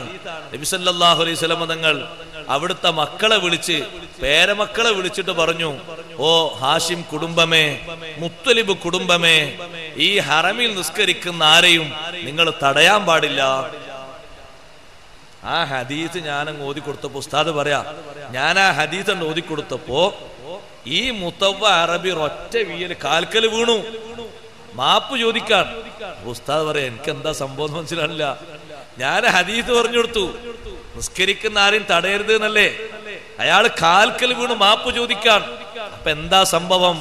ഹബീബ് റസൂലുള്ളാഹി സ്വല്ലല്ലാഹു അലൈഹി വസല്ലം ആ വിളി, യാ ആല അബ്ദി മനാഫ് യാ ബനി ഹാഷിം, ബനു ഹാഷിം കുടുംബമേ, എന്റെ കുടുംബമേ എന്നുള്ള വിളിയില് ഇയാളൊരു മെമ്പറാണ്, സയ്യിദാണത്.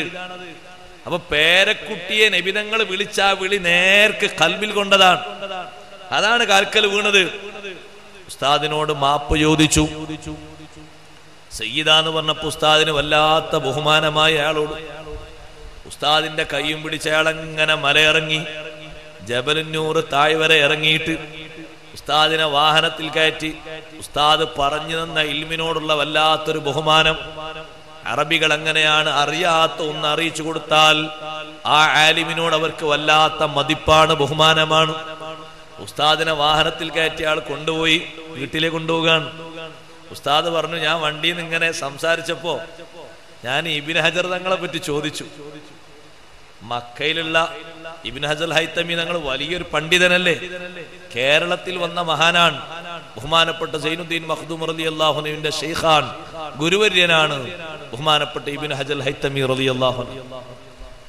ആ ഇബ്നു ഹജർ ഹൈത്തമി റളിയല്ലാഹു അൻഹുവിന്റെ ശിഷ്യത്വം സ്വീകരിച്ച സൈനുദ്ദീൻ മഖ്ദൂം റളിയല്ലാഹുവിൽ നിന്ന് ഇങ്ങനെ ശിഷ്യ പരമ്പരകൾ പോകുമ്പോ നമ്മുടെ കേരളത്തിലെ എല്ലാ ഉലമ, എല്ലാ ആലിമീങ്ങളുടെയും പരമ്പര നേരെ ചെന്നെത്തുന്നത് ഇബ്നു ഹജർ തങ്ങളിലൂടെ, ഇമാം റംലി തങ്ങളിലൂടെ, ഇമാം നബി റളിയല്ലാഹുവിലൂടെ, ഷാഫി ഇമാം റളിയല്ലാഹുവിലൂടെ നേരെ ചെന്നെത്തുന്നു ഇലാ റസൂലില്ലാഹി സ്വല്ലല്ലാഹു അലൈഹി വസല്ലം.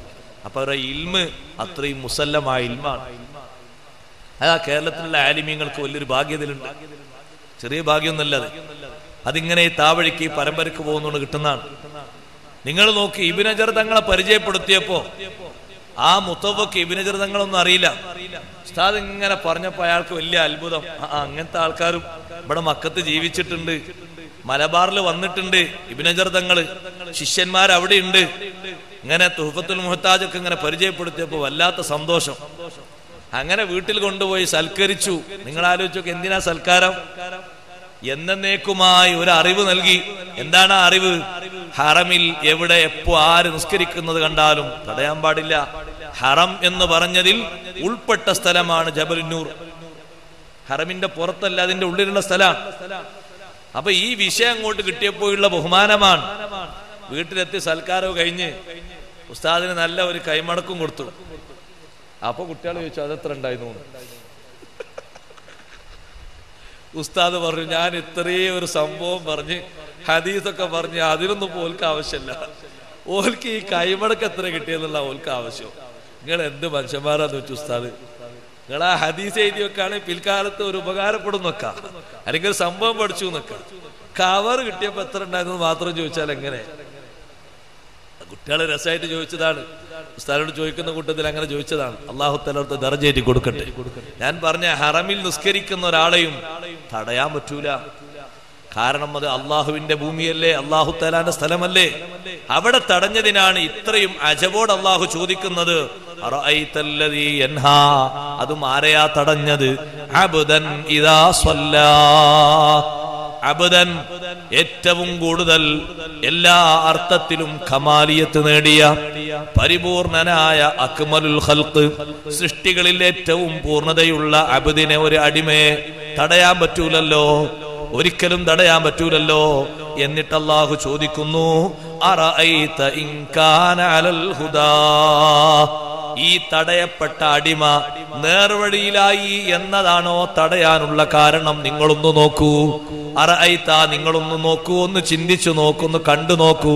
ഇൻ കാന അലൽ ഹുദാ, ഈ തടയപ്പെട്ട ആളില്ലേ ഹബീബ് സല്ലല്ലാഹു അലൈഹി വസല്ലം തടയാൻ വേണ്ടി പോയിട്ട് തടയാൻ കഴിയാതെ അബൂജഹൽ പിന്തിരിഞ്ഞു വന്ന ആ അൽ അബ്ദുൽ മൻഹിയു, ആ തടയപ്പെടുന്ന അടിമ നേർവഴിയിലാണ്. അത് അല്ലാഹു തആലയാ നിജപ്പെടുത്തി പറഞ്ഞത്. നബി സല്ലല്ലാഹു അലൈഹി വസല്ലം തങ്ങൾ അലൽ ഹുദാ, ഹിദായത്തിന്റെ മാർഗത്തിലാണ്. ഔ അമറ ബിത്തഖ്വാ, തഖ്വ കൊണ്ട് കൽപ്പിച്ചു എന്നുള്ളതാ തടയാനുള്ള കാരണം. നേർവഴിയിലായി എന്നുള്ള തടയാ കാരണം. നാ ബുദ്ധിയുള്ള ആള് തടയാൻ പാടില്ല. കാരണം നേർവഴിയിലായി എന്നുള്ളത് ആ വഴിക്ക് പോയി പിൻപറ്റാനുള്ള ഒരു മാർഗം. തഖ്വ കൊണ്ട് കൽപ്പിച്ചു എന്ന് പറഞ്ഞാൽ അതുപോലെ നമ്മൾ കൽപ്പിക്കണം, അത് പഠിക്കാനാ. അപ്പൊ രണ്ട് വിഷയമുണ്ട് അവിടെ. ഒന്ന്, വ്യക്തിപരമായ ഹബീബ് സല്ലല്ലാഹു അലൈഹി വസല്ലം തങ്ങൾ കമാലിയത്ത് നേടിയ ആളാണ്. അതാണ് അലൽ ഹുദാ, നബി തങ്ങൾ ഹുദയുടെ മേലാണ്. ഇനിയോ വ്യക്തിപരമല്ലാതെയും സമൂഹവുമായി ബന്ധപ്പെട്ടും തങ്ങൾ കമാലിയത്ത് നേടിയിട്ടുണ്ട്. അതുകൊണ്ടാണ് ഔ അമറ ബിത്തഖ്വാ. ഇവിടെ നമ്മൾ പഠിക്കേണ്ട ഒരു ഗുണപാഠമുണ്ട്. സ്വയം നന്നായാൽ പോരാ, മറ്റുള്ളവരെയും നന്നാക്കണം. അതിനാണ് ഇൻ കാന അലൽ ഹുദാ ഔ അമറ ബിത്തഖ്വാ. അതാ പറഞ്ഞതൊക്കെ നീട്ടിപ്പരത്തി പറയണം. നമ്മളെ സമയം ഇവിടെ കയ്യാണ്, നാളെ വേറെ സമയം തുടങ്ങാണ്. ഞാൻ ചുരുക്കി പറയാണ്. ഔ അമറ ബിത്തഖ്വാ. രണ്ട് ഡ്യൂട്ടി ഉണ്ട്. നമ്മൾ ഉഷാറായ പോരെ, എന്തിനാ ഞാൻ ആൾക്കാരോട് പറഞ്ഞത്? ശരിയല്ല. അങ്ങനെയാണെങ്കിൽ ഒന്ന് പറഞ്ഞാൽ പോരെ അല്ലാഹു തആലാക്ക്? എന്തിനാ രണ്ടെണ്ണം പറഞ്ഞത്? ഇൻ കാന അലൽ ഹുദാ ഔ അമറ ബിത്തഖ്വാ. അപ്പൊ സ്വന്തത്തിൽ നബി സല്ലല്ലാഹു അലൈഹി വസല്ലം തങ്ങൾ ഹാദിയും മുഹ്തദിയുമാണ്, നേർവഴി പ്രാപിച്ച സിദ്ധിച്ചാളാണ്. ജനങ്ങളുടെ ഇടയിൽ ബന്ധപ്പെട്ട് നോക്കുമ്പോഴും അങ്ങനെയാ. കാരണം തഖ്വ കൊണ്ട് കൽപ്പിച്ചിട്ടുണ്ട്. രണ്ട് വിഷയം വേണം. സമൂഹത്തിൽ ജീവിക്കുന്ന ഒരാൾ സ്വന്തത്തിൽ നന്നാവണം. അതിനാണ് ഫസ്റ്റ് സ്റ്റേജ്. അറഅയ്ത ഇൻ കാന അലൽ ഹുദാ. രണ്ടാമത് സമൂഹവുമായി ബന്ധപ്പെടുമ്പോ അവരോട് നന്മ ഉപദേശിക്കണം, തഖ്വ കൊണ്ട് കൽപ്പിക്കണം. എല്ലാവരോടും തഖ്വ കൊണ്ട് കൽപ്പിക്കണം. ഹബീബ് സല്ലല്ലാഹു അലൈഹി വസല്ലം ഭാര്യമാരിൽ ഓരോരുത്തരെ വിളിച്ചും തഖ്വ കൊണ്ട് കൽപ്പിച്ചിട്ടുണ്ട്.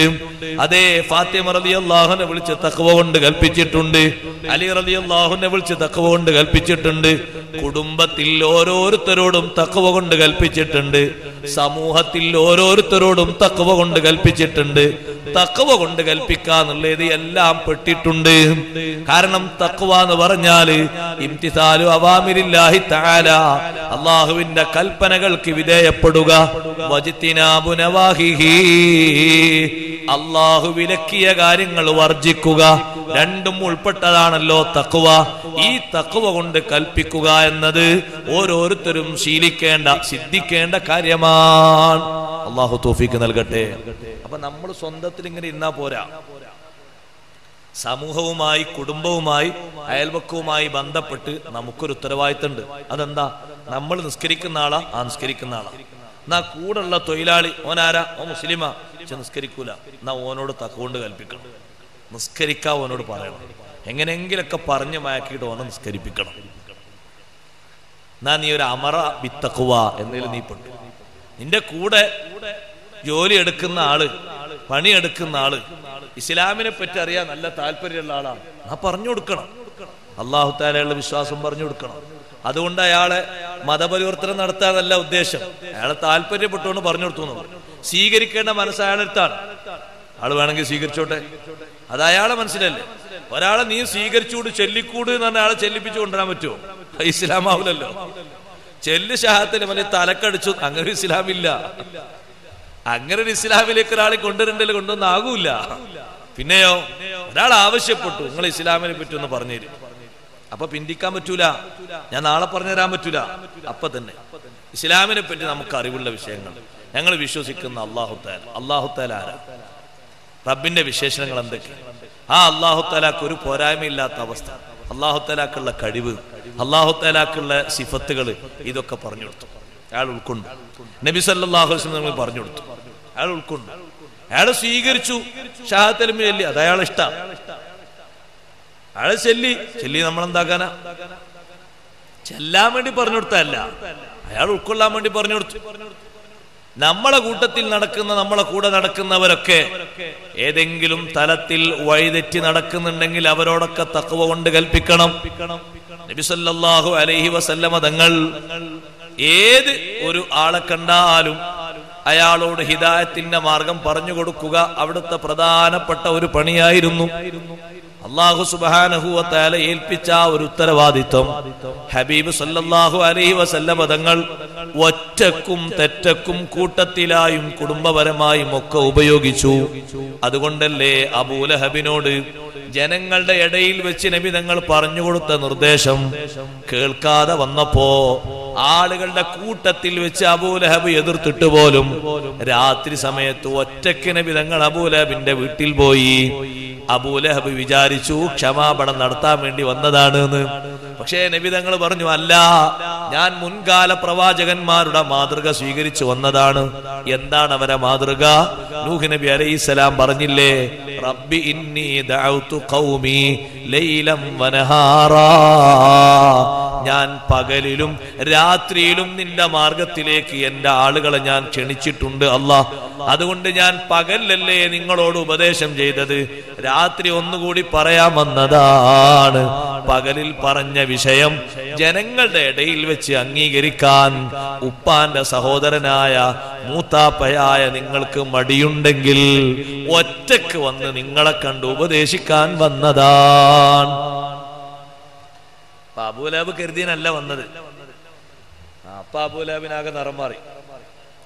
അബൂലഹബ് പറഞ്ഞു, ലാ ഊമിനു ബിക ഹത്താ യൂമിന ബിക ഹാദൽ ജദിയൂ, ഒരു വയസ്സ് പ്രായമാകാത്ത ഈ ചെറിയ ആട്ടിൻകുട്ടി നിന്നെ വിശ്വസിക്കുന്നത് വരെ ഞാൻ വിശ്വസിക്കൂല. അപ്പ നബി സല്ലല്ലാഹു അലൈഹി വസല്ലം ആട്ടിൻകുട്ടിനോട് പറഞ്ഞു, ആടെ പറഞ്ഞു കൊടുക്കുക ഞാൻ ആരാന്ന്. ആട്ടിൻകുട്ടികൾ പറയാൻ തുടങ്ങി. തുരുതുരാത് നബി സല്ലല്ലാഹു അലൈഹി വസല്ലം നിങ്ങൾ അള്ളാഹുവിന്റെ റസൂലാണെന്നും അവസാനത്തെ നബിയാണെന്നും എല്ലാ വിശേഷണങ്ങളോട് പറഞ്ഞപ്പോ അബൂലഹബിനോട് കലി കയറി.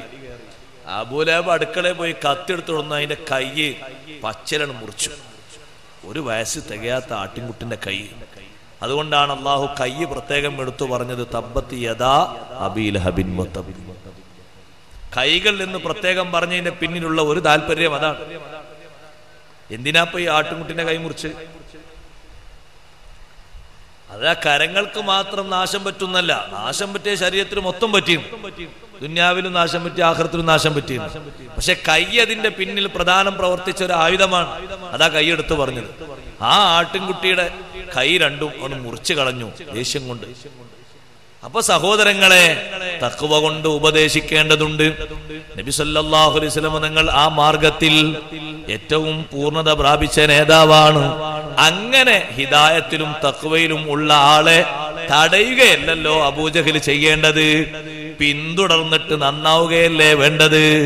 എന്നിട്ട് അല്ലാഹു പറയുന്നു, അറഅയ്ത ഇൻ കദ്ദബ വതവല്ലാ, ഈ അടിമയെ സ്വീകരിക്കാനും നിസ്കരിക്കുന്ന അതുപോലെ തന്നെ ഹിദായത്തിന്റെ മാർഗത്തിലുള്ള തഖ്വ കൊണ്ട് കൽപ്പിക്കുന്ന അടിമയെ സ്വീകരിക്കാതെ, ആ അടിമയെ പിൻപറ്റാതെ കളവാക്കി നടക്കുന്ന മനുഷ്യൻ, ആ മനുഷ്യനെ പറ്റി ഒന്ന് ചിന്തിച്ചു നോക്കൂ, എന്തൊരു അത്ഭുതമാണ്. അറഅയ്ത ഇൻ കദ്ദബ വതവല്ലാ, അയാൾ പിന്തിരിയുകയാണ്, ഈമാൻ കൊള്ളാതെ അയാൾ മാറിക്കളയുകയാണ്. ലാസ്റ്റ് അല്ലാഹു തആല ഒരു താക്കീത് ചെയ്ത ഉപദേശം, അലം യഅലം ബി അന്നല്ലാഹ യറാ. ആള് മനസ്സിലാക്കിയിട്ടില്ലേ, അറിഞ്ഞിട്ടില്ലേ ആ മനുഷ്യൻ ഈ തടയാൻ പോകുന്ന അബൂജഹല് മനസ്സിലാക്കിയിട്ടില്ലേ അള്ളാഹു കാണുന്നുണ്ട് എന്ന്. അബുല്ലൈസു സമർഖന്ദി റഹ്മത്തുള്ളാഹി അലൈഹി പറഞ്ഞു, വൽ ആയത്തു, ഈ ഓതിയ ആയത്ത് ഇലത്തുല്ലി ജമീഇന്നാസ്, എല്ലാവർക്കും ഉള്ള ഉപദേശമാണ്, വതഹ്ദീദുൻ, താക്കീതാണ്, ലിമൻ യംനഉ അനിൽ ഖൈരി വഅനിത് ത്വആ, നന്മ മുടക്കുന്ന എല്ലാവർക്കുള്ള താക്കീതാണ്. ഒരു സ്ഥലത്ത് ഒരു കൂട്ടര് വാദ സംഘടിപ്പിക്കാൻ വേണ്ടി ഉദ്ദേശിച്ചപ്പോ ഓല് വാദ സംഘടിപ്പിച്ച് കുറച്ച് ആള് കൂടിയാൽ വലിയ പ്രശ്നമാണ്. അതുകൊണ്ട് എങ്ങനെയെങ്കിലും സ്വാധീനം ഉപയോഗിച്ചിട്ട് ഓലെ പെർമിറ്റ് മുടക്കണം. സുബ്ഹാനല്ലാഹ്, കഴിഞ്ഞ റബീഉൽ അവ്വലിലാണെന്ന് തോന്നുന്നു കൃത്യമായിട്ട്, ഞാന് വെട്ടിച്ചിറ ഭാഗത്തൊരു പരിപാടിക്ക് പോയി. ഞാൻ അവിടെ ചെന്നപ്പോ എന്തോ ഒരു ഭീകരാന്തരീക്ഷം. എനിക്ക് മനസ്സിലായില്ല എന്താണ്. അവര് കുറെ മുമ്പ് ഏൽപ്പിച്ചതാണ്, ഒന്നുമില്ല. ഞാനൊരു വഅദ് പറയാ, ഒരു ഹുബ്ബു റസൂൽ പ്രഭാഷണം, അത് കഴിഞ്ഞിട്ട് പിന്നെ ബുർദ, ഇങ്ങനെയുള്ള പരിപാടിയാണ്, വേറൊരു പരിപാടിയില്ല. പക്ഷെ ഇങ്ങനെ പരിപാടി വെച്ച് കൊല്ലം പരിപാടി വെച്ചാൽ ഇവര് വളരൂലേ? എന്താ വളരുന്ന കാട? മനുഷ്യന്മാര് നന്നാകല്ലേ? ആ നന്മ മുടക്കാൻ വേണ്ടി അങ്ങേയറ്റം നിയമസഭാ അംഗങ്ങളടക്കം സ്വാധീനിച്ച് പെർമിറ്റ് കട്ടാക്കി. പരിപാടിന്റെ അന്ന് ഞാൻ അവിടെ എത്തിയപ്പോ എന്നോട് ഈ വിഷയങ്ങളൊന്നും ഇവർ പറഞ്ഞില്ല. അപ്പൊ എനിക്ക് തോന്നി എന്തോ ഒരു വിഷയം ഇവിടെ ഉണ്ട്. കാരണം അത്ര തോന്നെ ആള് മാരിബിൻ തന്നെ കൂടേണ്ടിയില്ല. പരിപാടി ഇശാര് തുടങ്ങുമ്പോ മാരിബിൻ എന്നെ സദസ്സിനേക്കാൾ ഉൾക്കൊള്ളാൻ പറ്റാത്ത അത്രയും തോന്നെ ആള് വേണോ? അപ്പൊ ഞാൻ ചോദിച്ചു എന്താ വിഷയം? അപ്പൊ അവര് പറഞ്ഞു, ഒരു മാസമായി മൽപ്പിടുത്തം നടക്കാം. എന്തിനാ മൽപ്പിടുത്തം? ഒരു ഖൈറ് നടക്കണം എന്ന് വിചാരിച്ച് അതിന്റെ സംഘാടകരായ ആൾക്കാർ, ആരും കുറ്റം പറയാനല്ല, ആരും ചീത്ത പറയാനല്ല. ഇനിയിപ്പോ അങ്ങനെ പരിപാടി വെക്കണം. മുത്തുനബി സല്ലല്ലാഹു അലൈഹി വസല്ലം നിങ്ങളെ മദ്ഹ് പറയാനും അത് പിന്നെ ഗദ്യപദ്യ സമ്മിശ്രമായി അവതരിപ്പിക്കാനും, ഇതാണ് ജനങ്ങളത് കേൾക്കുക, ലാസ്റ്റ് ഒരു സയ്യിദ് ദ്വാരക്ക, അത്ര വലിയ ഖൈറാണ്. അത് റബീഉൽ അവ്വൽ മാസത്തിലും ആവശ്യമുള്ളതിനല്ലേ പ്രത്യേകിച്ചു. ഇത് നടക്കാൻ പാടില്ല. അപ്പൊ പിന്നെ അങ്ങനെ പറഞ്ഞപ്പോ പരിപാടി നടത്തണല്ലോ അല്ലേ കുഴപ്പം, അവിടെ പതാക ഒന്നും കെട്ടാൻ പാടില്ല. അപ്പൊ വിഷയങ്ങൾ ഇങ്ങനെ പുറത്തു വരാണ്. പിന്നെ ഉള്ള തീരുമാനം അതാ, പതാക കെട്ടിയിരുന്ന പതാക ഓരോരുത്തരും പതാക കെട്ടൂലേ, അതാരെയും എതിർക്കാനല്ലല്ലോ, എതിർക്കാന. ഇപ്പൊ അപ്പുറത്തിപ്പോ ഒരു ടീം, ഒരു രാഷ്ട്രീയ പാർട്ടി അപ്പുറത്തൊരു പരിപാടി വെച്ചു. നമ്മൾ ഈ പരിപാടിയൊക്കെ കഴിഞ്ഞിട്ട് ഒരു പരിപാടി അപ്പുറത്ത് വെച്ചു. അത് റോട്ടിലൊക്കെ പതാക കെട്ടി. അതൊരു അടയാളാണ്. ഈ പരിപാടി നടക്കുന്ന സ്ഥലം ഇവിടെയാണ്, ഇന്ന ആൾക്കാരെ നടത്തും, ഒരു അടയാളാണത്. അതിപ്പോ ആ പതാകനെ പാറിയോണ്ട് ആർക്കെങ്കിലും അതുകൊണ്ട് വേറെന്തെങ്കിലും വൈറസോ രോഗമോ ഒന്നും വരുമൊന്നുമില്ല. പതാക അവിടെ കെട്ടിയിട്ടെന്താ? പതാക കെട്ടാൻ പാടില്ല. അപ്പൊ ഇതിന്റെ എതിർപ്പ് ഇങ്ങനെ വരുന്നത്. പിന്നെ മേൽവിലാസം വെക്കാൻ പാടില്ല. എന്ത് മേൽവിലാസം? അപ്പൊ സംഗതി എന്താ? നിങ്ങൾ നോക്ക്, ഈ ഒരു ഖൈർ ഇവിടെ നടക്കാതിരിക്കാൻ എന്താ ഒരു കാണുന്ന മേഖല? ഇതൊരു സംഘടിതമായിട്ട് ഇങ്ങനെ ഒരു ഖൈർ വളർന്നു വരാൻ പാടില്ല. എത്ര ദുഷിച്ച ചിന്തയാണ്. അതിന് നമ്മളെ പ്രവർത്തകന്മാര് എല്ലാ ബദരീങ്ങളെയും എല്ലാ ഹുദീങ്ങളെയും വിളിച്ച് കച്ച കെട്ടി ഇറങ്ങി അതിന് ഏതറ്റം വരെ പോയാലും വേണ്ടില്ല, പരിപാടി നടത്തണം എന്നുള്ള നിശ്ചയത്തിൽ വേണ്ട സഹായങ്ങളൊക്കെ സ്വീകരിച്ച് പെർമിറ്റോടുകൂടെ തന്നെ ആ നാട്ടിലുള്ള തലമുതിർന്ന കാരണവന്മാരൊക്കെ പറഞ്ഞു ചെറുപ്പക്കാരോട്, ഇത് നടത്തിക്കോട്ടെ. ആ നാട്ടിലുള്ള എല്ലാവർക്കും ഉള്ള മഹല്ല് പ്രസിഡന്റ്, ഒരു വിഭാഗത്തിന്റെ മാത്രമല്ല, എല്ലാവർക്കും മൂപ്പര് പറഞ്ഞു, മാന്യനാണ്, നടത്തിക്കോട്ടെ കുട്ടികളെ, അത് അങ്ങനത്തെ ഒരു പരിപാടില്ലേ. അപ്പൊ ഒരു ടീം ഓലങ്ങനെ നടത്തിയ വലിയ പ്രശ്നമാണ്. നിങ്ങൾ ആലോചിച്ച് നോക്ക് സഹോദരങ്ങളെ, എന്തിനാപ്പത് മുടക്കണത്? എന്തിനാപ്പത് മുടക്കേണ്ട ആവശ്യം? അല്ല, നമ്മളിങ്ങനത്തെ ഒരു പരിപാടി സംഘടിപ്പിക്കുമ്പോൾ മുടക്കലുണ്ടോ? നമ്മൾ മുടക്കല്ല. നമ്മൾ കഴിവിന്റെ പരമാവധി സഹകരിക്കലാണ്, സഹകരിക്കുകയും വേണം. അങ്ങനെ എന്റെ മനസ്ഥിതി. 2-3 ആളുകൾ ഒരു മഹല്ലിൽ ഒരു പക്ഷേ പരിപാടി വ്യത്യസ്തമായി വെക്കും. ഒരേ ദിവസം വരാതിരിക്കാൻ വേണ്ടി ഒന്ന് അഡ്ജസ്റ്റ് ചെയ്യാം. ഓല് നടത്തിക്കോട്ടെ, ഓലും നടത്തുന്നത് തന്നെയല്ലേ. അങ്ങനല്ലേ മനുഷ്യൻ ചിന്തിക്കേണ്ടത്. ഇത് ശരിക്കുള്ള താക്കീതാണ്. ഖൈർ മുടക്കാൻ പാടില്ല, മന്നാഉൽ ഖൈർ ആകാൻ പാടില്ല. അങ്ങനത്തെ ആളുകൾക്കൊക്കെ താക്കീതാണ്. അലം യഅലം ബിഅന്നല്ലാഹ യറാ. പരിപാടി നടന്നു, പരിപാടി വൻ വിജയായി. സ്വാഗതം പറഞ്ഞ ആള് പറഞ്ഞു, ഈ പരിപാടിനെ എതിർത്തവരോടൊക്കെ എല്ലാവിധ ആശംസകളും അർപ്പിക്കുന്നു, ഓർക്കൊക്കെ ഖൈറിന് വേണ്ടി ദ്വാരക്കുന്നു. അതാണ് ഏതൊരാളെയും ഒരു മുഅ്മിനെ സൂക്ഷ്മതക്ക് പ്രേരിപ്പിക്കുന്നത് അതാണ്. റബ്ബ് കാണുന്നുണ്ട് എന്നുള്ള ബോധം എപ്പോഴും വേണം. ഉമ്മമാരെ, ആ ബോധത്തിന്റെ കുറവാണ് ഇന്ന് സമൂഹം അനുഭവിക്കുന്ന ഏറ്റവും വലിയ വിഷയം. പരസ്യമായി തെറ്റ് ചെയ്യാനും പരസ്യമായി തെറിവിളിക്കാനും നേർക്കുനേരെ മൂത്തവരെ തേജോവധം ചെയ്യാനും നേർക്കുനേരെ പരസ്യമായി പണ്ഡിതന്മാരെയും മറ്റും തെറിവിളിക്കാനും ആളുകൾക്കുള്ള ധൈര്യം എന്താണെന്നറിയോ? റബ്ബിനെ കുറിച്ചുള്ള ബോധം കുറവാണ്. അലം യഅലം ബി അന്നല്ലാഹ യറാ, അല്ലാഹു കാണുന്നുണ്ട് എന്നൊരു ബോധം ഒരടിമയുടെ ഖൽബിൽ നിതാന്തമായി ഉണ്ടാവുകയാണെങ്കിൽ ആ അടിമ തെറ്റ് ചെയ്യൂല, വൻകുറ്റങ്ങൾ ഏതായാലും ചെയ്യൂല, ചെറുദോഷങ്ങൾ വരെ കാത്തു സൂക്ഷിക്കും. റബ്ബ് കാണുന്നുണ്ട് എന്നുള്ള ബോധം. നാട്ടുകാർ കണ്ടാലും ശരി, കണ്ടിട്ടില്ലെങ്കിലും ശരി, അയലക്കാർ അറിഞ്ഞാലും ശരി, അറിഞ്ഞിട്ടില്ലെങ്കിലും ശരി, ഭർത്താവ് അറിഞ്ഞാലും ശരി, ഭാര്യ അറിഞ്ഞിട്ടില്ലെങ്കിലും ശരി, ഇതൊക്കെ ആരും അറിയണമെന്നല്ല, അല്ലാഹു തആല കാണുന്നുണ്ട്. ഏറ്റവും വലിയ ബോധം വേണ്ടാതാ. കാരണം ആ ബോധം അറിയാൻ വേണ്ടിയിട്ട് രാത്രി അങ്ങനെ ചിലപ്പോഴൊക്കെ കൂടെ ആളെ കൂട്ടാറുണ്ട്, ചിലപ്പോൾ ഒറ്റക്കും പോകാറുണ്ട്. അങ്ങനെ പോയപ്പോ ഒരു ദിവസം ഒരു സഹോദരിയുടെ വീട്ടിന്റെ ഉള്ളിൽ നിന്ന് വാതിലൊക്കെ ഭദ്രമായി അടച്ചു പൂട്ടിയിട്ടുണ്ട്. പക്ഷെ പുറത്തേക്ക് ഇങ്ങനെ ഒരു കവിത ഇങ്ങനെ വരി വരിയായി വരികയാണ്. തത്വാവല ഹാദൽ ലൈലു വസ്വദ്ദ ജാനിബു വറഖനി അല്ലാ ഖലീലുൻ ഉലായിബു. അൽഹംദുലില്ലാഹി.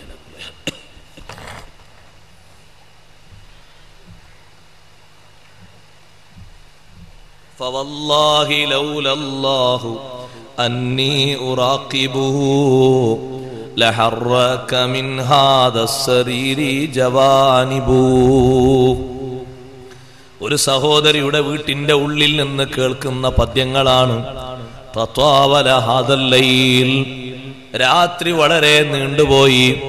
വസ്വദ്ദ ജാനിബുഹു, രാത്രിയുടെ ഭാഗങ്ങളൊക്കെ ഇരുണ്ടുപോയി. വഅർറഖനി അല്ലാ ഖലീലുൻ ഉലായിബു, എനിക്ക് ഉറക്കം വരാത്തത്, എന്റെ കൂടെ കിടന്ന് എനിക്ക് സുഖം നൽകുന്ന, എനിക്ക് അനുവദനീയമായ എല്ലാ സുഖങ്ങളും നൽകുന്ന, എന്നോടൊപ്പം കളിക്കൂട്ടുകാരനായി എന്റെ മണിയറയിൽ സുഖിപ്പിക്കുന്ന എന്റെ കൂട്ടുകാരനായ പ്രിയതമൻ എന്റെ കൂടെ ഇല്ലല്ലോ. ഉമർ റളിയല്ലാഹു അൻഹു മനസ്സിലാക്കി, ആ വീട്ടിൽ ഭർത്താവ് ഇല്ല എന്നാണ് ആ പെണ്ണ് പറയുന്നത്. പക്ഷേ തൊട്ടു താഴെ ഒരുപാട് വരികളുണ്ട്, ഞാൻ അതൊക്കെ പാടി വിശദീകരിക്കുന്നില്ല. ഫവല്ലാഹി ലൗലല്ലാഹു അന്നി ഉറാഖിബു, അല്ലാഹു തന്നെയാണ് സത്യം. റബ്ബ് എന്നെ നിരീക്ഷിക്കൂല എങ്കിൽ, അല്ലാഹു റഖീബായിട്ടില്ലെങ്കിൽ റബ്ബ് എന്നെ നിരീക്ഷിക്കുന്നുണ്ട്. സദാസമയത്തും അവന്റെ നോട്ടമുണ്ട്. ഏത് ഉപകരണങ്ങൾക്ക് വെളിച്ചം പോയാലും, ഏത് ഉപകരണങ്ങളുടെ മൂല്യം പോയാലും, അതിന് യന്ത്ര തകരാറ് സംഭവിച്ചാലും, ലോകതലത്തിൽ ലോകത്തുള്ള മുഴുവൻ ആളുകളിൽ നിന്നും എതിർപ്പ് വരുന്നുണ്ടോന്ന് വീക്ഷിക്കാൻ വേണ്ടി സംവിധാനം ചെയ്ത റഡാർ സംവിധാനം വരെ തകർന്നു പോയാലും റബ്ബിന്റെ നിരീക്ഷണം സദാ ഉണ്ട്. ആ ഒരു നിരീക്ഷണം ഇല്ലെങ്കിൽ, ആ ഒരു ബോധം എന്റെ ഖൽബിലില്ലെങ്കിൽ, ലഹറക മിൻ ഹാദ സരീരി ജവാനിബു, ഈ കട്ടിലിന്റെ ഭാഗങ്ങളൊക്കെ ഇളകി മറിയുമായിരുന്നു. സുഖിക്കാനൊക്കെ എന്തെങ്കിലുമൊക്കെ മെസ്സേജ് കൊടുത്താൽ